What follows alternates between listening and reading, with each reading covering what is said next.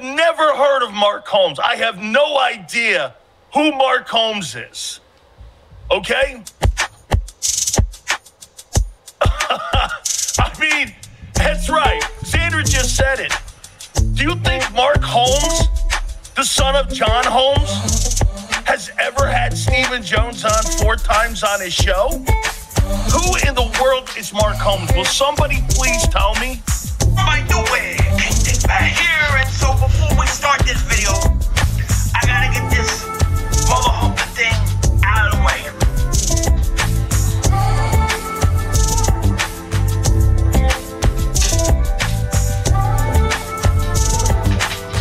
Mark Holmes is my dad.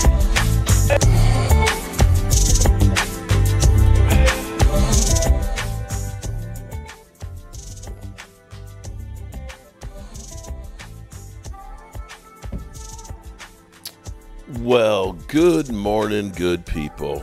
Mark Holmes here, of course, with my buddy Cowboy Joe Boo. And as always, I want to say thank you all for watching, commenting, subscribing, and being part of the Joe Boo Sports Report. Without you guys, as well as you ladies, you know that this literally does not work. I hope everybody's having a great day. There is some bad weather on the East Coast, some bad thunderstorms that are rolling through, hail, wind, tornado possibilities and all that. Mailman, Game Time Brian is out there. Neither rain, sleet, or snow will stop him from delivering the mails, getting soaking wet, and bringing you the news on the Cowboys. Shout out to all of the mailmen and mail ladies out there. I appreciate what you all do. So yesterday I got punked by, Dan Salio, who, it's kind of funny because Eagle fans that are actually fans of the channel came through and said they're not really fans of Dan Salio, that he's not really an Eagle personality or Eagle fan or whatever, and he's just this individual who's just angry. He's just angry. And maybe because he played at Tampa Bay back in the days, maybe that's what it is, that with the creamsicle and stuff. So be that as it may, people think that I'm mad about him going deep in on me. My daughter, who started, she was one of the early ones starting with YouTube. I would see comments, this is before I got, this is maybe 15 years ago. I would see comments, some that would be like, oh, they're really, really nice and this, that, and the other about what you're doing. And then there were other ones that were just like, oh my God, it's like my poor baby. She said, Dad, listen, it doesn't matter if they like you or hate you. They all count the same. The more people interact with you, the more YouTube is going to share your content. So actually I have to say thanks, Dan Salio, for who is Mark Holmes, son of John Holmes. I guess, it could be worse people that you could be compared to, if you know what I mean. You wouldn't want to be needle dick. I'm just saying, okay? But be that as it may, I ain't mad at it. I was fine, no problem. He just is the typical angry-ass Eagle fan. And the thing that's funny to me is Eagle fans should seem to be happy, They were in the Super Bowl 2 seasons ago. They won their first Super Bowl in 2017. They've got a GM who's out there doing all kinds of moves and things, trying to make the team better and a winner and stuff. And here we are. We're the Dallas Cowboys. We ain't done shit, as he put it, for 30 years. Why are you even wasting your time on somebody in a team that is so wretched? Seriously, I don't understand. But hey, you do you, bro. You do you. So people want to know how come I didn't go down in the gutter with them and stuff. It's it's kind of like when you look at Philly. Think about it this way. You go to Philly to get a cheese steak, right? A cheese steak. Not a steak and cheese where you have more steak than cheese. You got a rubbery-ass sub roll with, you hope that it's actually steak. I don't know. It might be horse meat for all we know. And then that cheese whiz on. They don't even put any lettuce and tomatoes or some onions or maybe some Swiss cheese and mushrooms and, some peppers, maybe some jalapeno peppers so you have some spice on it. No. They got a rubbery-ass cheesesteak. Ugh. Now, you go to Dallas, you go to Texas, you know, you get like that 75-ounce steak. You know? You eating good in Texas. So, Dan Salio, Trash Mouth, Mark Holmes, go high. Steak and cheese, prime rib steak. That's the way I look at it. All right, so here we are, now that we've been talking about the Eagles and all of the things that they have done. Over the course of the last 4 years, I'm going to give you a little bit of hope this year, okay? Actually, I tell you what, let's do this. Let's talk about Mike McCarthy being fired. Right, the penalties were a problem. 14 flags thrown on the Cowboys is the most in a playoff game since 1940. It cost them nearly an entire football field's worth of field position. So, plenty of finger pointing going around. Let's talk to our NFL insider, Jason LaCanfora, who joins us now. As I mentioned, a lot of finger pointing going on, especially from the Dallas fan base after that loss, and most of those fingers pointing at Mike McCarthy. Could a change be made here? And if so, is the future of that team already on the Dallas staff? Jerry Jones didn't want to go there yesterday, but I can tell you this, Jerry Jones most years thinks his team's much better than it actually is. And this year, people close to him, talking to him through November, December, even when the offense went through its slump, he thought he had a Super Bowl team.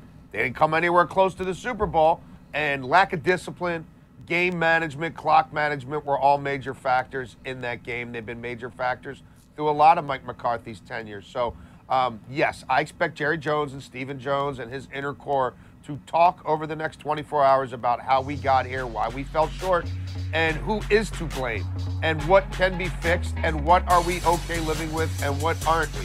And Jerry's looking around, and 25% of the league is looking for a new head coach right now, and there's a feeding frenzy, and his two coordinators are right in the middle of it. And each are going to have 3 to 4 interviews this week, assuming they take everything that's available to them.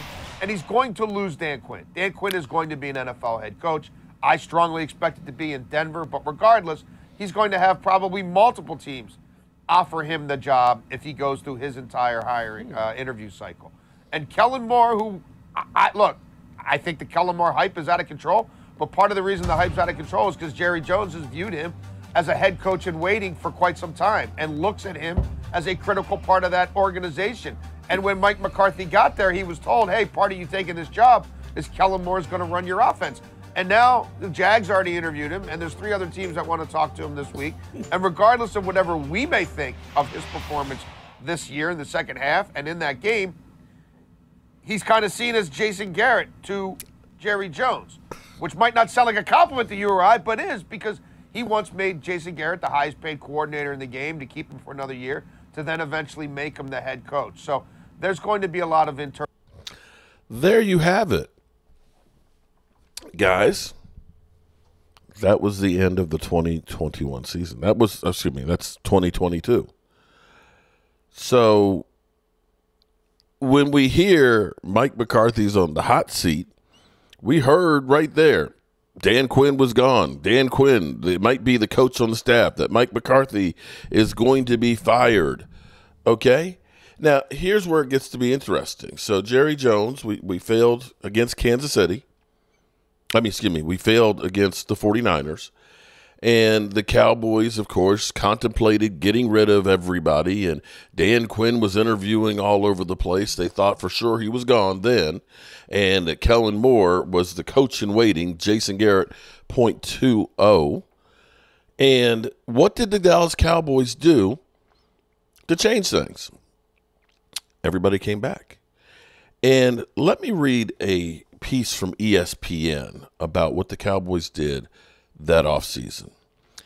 The Cowboys have not made a major splash in free agency since Brandon Carr 5 years ago, $50 million in 2012. 5 years, $50 million in 2022. 2012. But they have shown the ability to make quality signings on one-year deals. Last year, the Cowboys added safety Jaron Kearse, their leading tackler.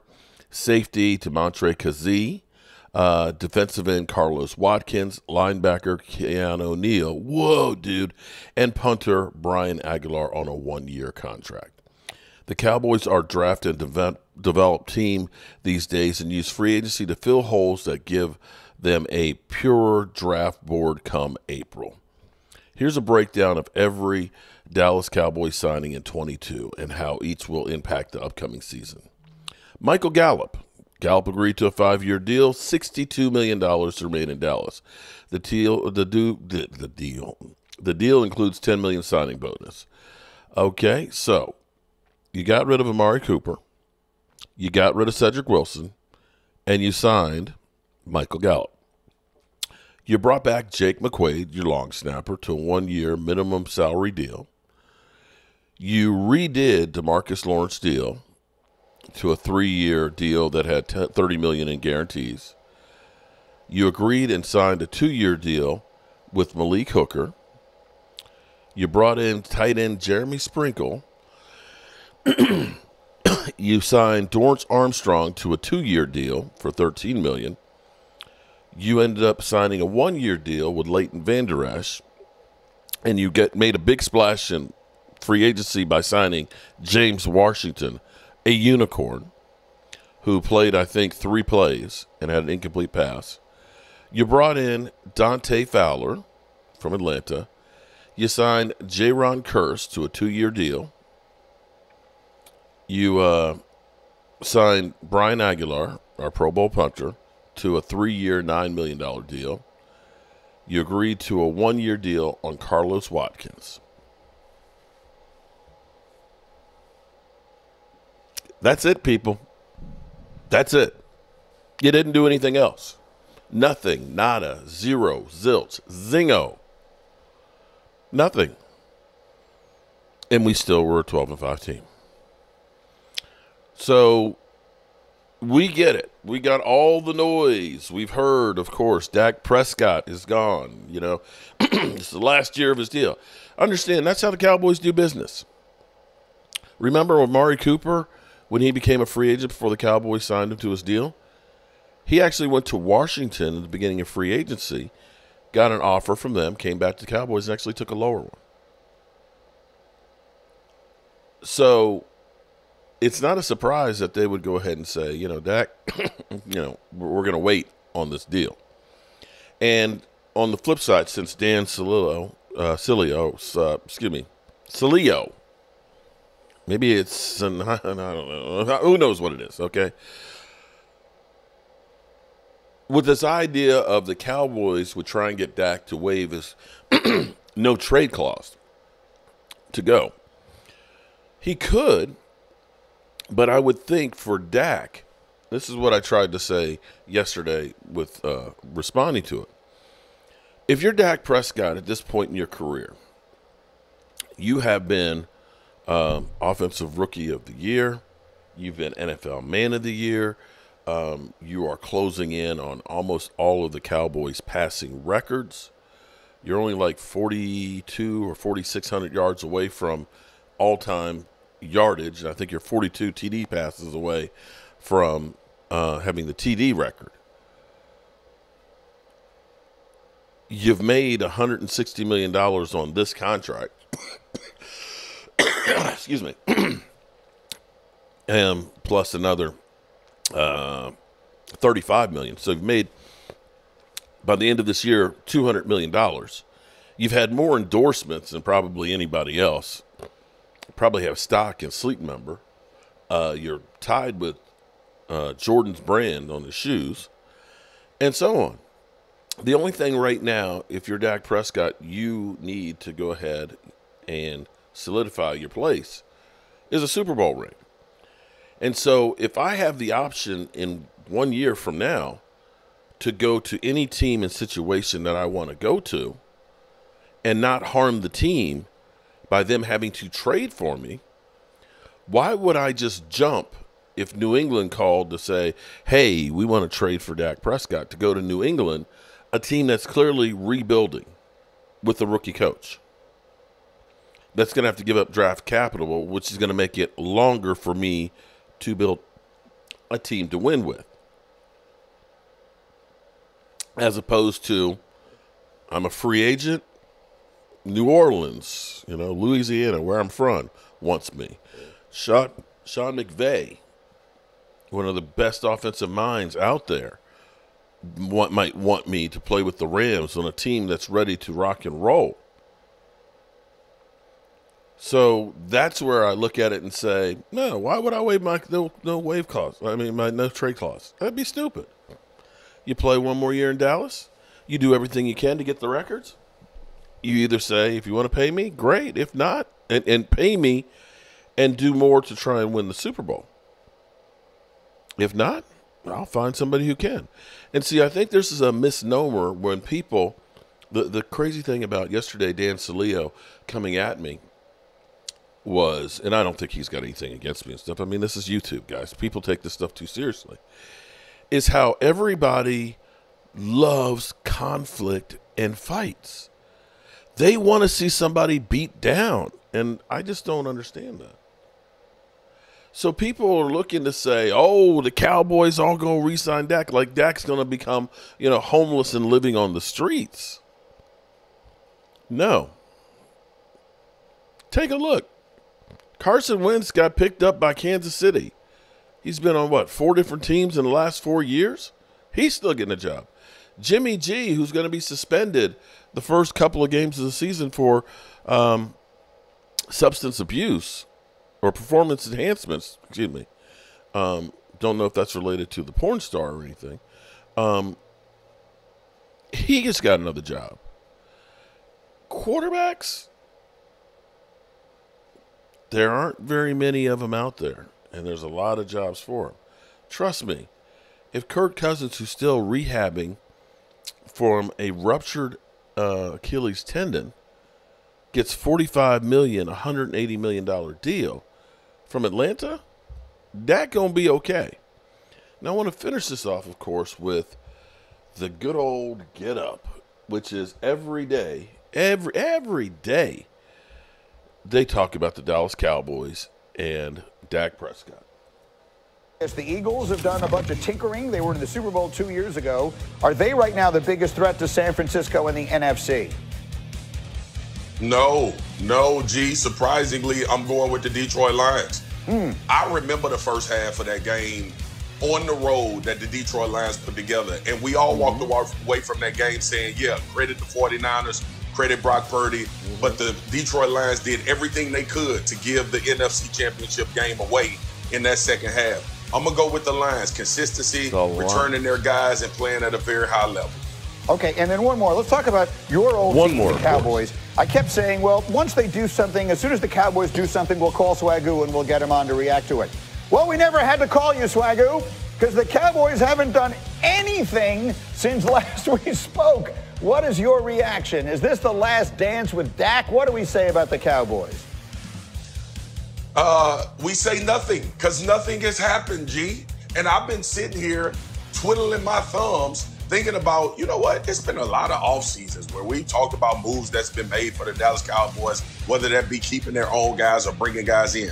All they've been doing this year is sending people away and doing absolutely nothing. I'm not going to shade Eric Kendrick's move. They needed a linebacker. Great, they got a linebacker, but they got nobody else, okay? And the problem is that I can go off on a tangent and go off on a rant about this. But we heard all in. Everybody heard it. The whole world heard it because the whole world listens to what the Dallas Cowboys are doing.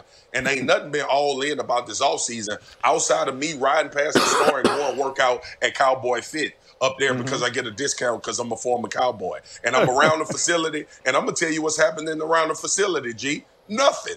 Nothing's happening up there. It ain't nothing but a bunch of people enjoying the store up there in Frisco. We eating at the restaurants. I'm going visit my store in J. Hilburn to get my suits made so I can get ready for next season. I'm working out at Cowboy Fit. They got a 50-yard line field. All the kids are playing. It's a wonderful facility. The Ford Center has been hosting high school athletes. They've been having camps. My son is training up there at the Sports Academy right next door to the Star. And everybody around the facility of the Dallas Cowboys are doing something. But guess who ain't doing nothing? The Dallas Cowboys. I ain't seen no scouts. I ain't seen no GMs. I ain't seen no coaches. I haven't seen anything happen. I ain't seen the Brinks truck back up there for no free agent to sign. I ain't even seen Derrick Henry up there because Derrick Henry now is Baltimore. So nothing's going on. Guys, it's an off season. I don't know what we going to do. There are no stories coming out outside of what they going to do with Dak, and they probably going to extend Dak. I don't want to get into this, blow it all up. Quarterbacks ain't growing on trees. He's still a real good one. So, right, Tim, how about your perspective that's my on all tangent. this? That's my rant. There you go. Yeah, that's a good rant. I mean, go, Tim. Yeah. I don't. Well, my perspective is I don't get a discount because that's the one NFC team I was never on that roster. So I would just say this: like, look, I think that when I look at this situation at Dallas, look, Dak won this a while ago when Dak was making $800,000 a year, and the Cowboys, were hesitant to pay him. I think they were trying to use the fact that he hadn't made much money, against him to sign an under-market deal. He played chicken with Jerry Jones, and he won. And because of that, he can continue to play well, get to the end of contracts. And so now they're in a bad spot because of the leverage that Dak has. And rightfully so from Dak's perspective. And so because of that, there's just certain things they can't do. Can't get involved in the Derrick Henry game or the A.J. Dillon game. Can't do that. Can't improve in some areas that Marcus is talking about in terms of in free agency. And so with that, look, this is the situation they're in. In some ways, guys, it reminds me a little bit like the Saints. When the Saints continued to pay Drew Brees and kind of extend things out as he got older. Now, the good thing for New Orleans was Brees continued to play at a really high level. In order for them to have any type of success as they extend this with Dak Prescott, because I think ultimately that's what they do, he needs to continue to play at a really high level or even play at a better level for them to have any success. Dan. Yeah, he played at a really high level all last year until the playoff game, right? So that's what's missing is the playoff success. And that's something I don't think you can necessarily engineer in March with your moves. They need to be better in the run game and better at stopping the run, and they haven't really made a ton of moves to help in those areas, but the offseason's not over yet. In terms of Dak Prescott, I do believe ultimately they extend him. I'm just not sure that's going to get done this offseason. We've talked about this on the show for the last couple weeks. Financially, against the salary cap, it actually makes more sense to do it next offseason. Obviously, that carries risk. Will he want to go somewhere else? Will he have a bad year? Will things fall apart? But right now, I think the Cowboys feel like Dak's going to be there, and they're going to get CeeDee Lamb signed, and they're going to take care of the business they want to take care of. Be the most important thing, because if they're healthy, they're content. All right, we'll leave it right there. So, Cowboys, we are expecting, of course, the Cowboys to do some things. It's not the Cowboys' way. They just don't do that. And as much as we want them to go out there and do things, the reality is they've actually been doing better than most. It's kind of crazy to think about it, but when you think about some of the teams that have spent the most in free agency, like the Jets have spent more than anybody else over the last 4 years, the Commanders are always up there. Sorry, it ain't working for them. So there you have it, good people. This week we have the 30 visits for the prospects. That'll be key to watch that to see who they're bringing in, because generally speaking, guys they bring in are guys that they end up drafting. So we'll figure that out, and we'll definitely have more on that later on. As always, I appreciate you guys, and have a great day. Peace.